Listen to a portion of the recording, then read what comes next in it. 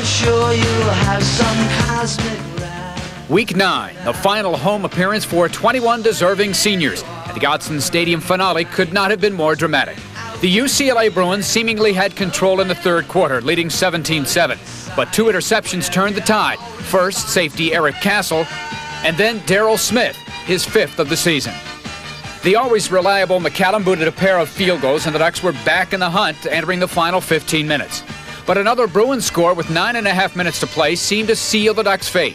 But this was a team that refused to accept defeat without giving its all. Musgrave and Burwell connected on a screen pass to set up a short touchdown run by Juan Shedrick. A 2-point conversion was needed, and this time Calamini delivered. With 6:10 to play, only 3 points separated the two teams.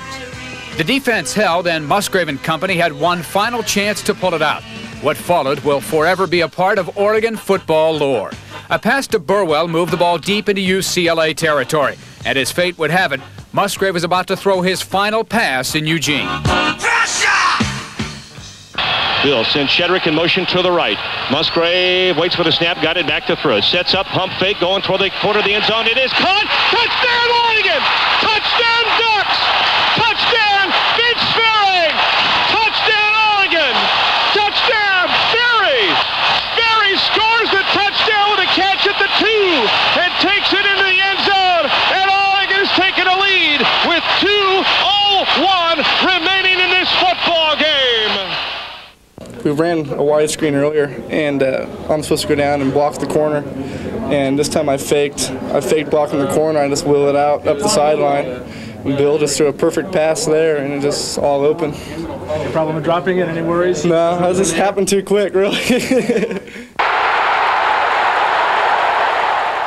Moments later, the stands erupted. The fans stormed the field and began a spontaneous celebration. One of the goalposts came down, and for the first time in the history of Autzen, the Ducks completed an unblemished home season. The win also guaranteed a berth in the Freedom Bowl. Relief, satisfaction, and joy prevailed in the locker room. The first time in Autzen Stadium, we had 7-0, and it's just incredible. I've never had such a better feeling as far as football goes.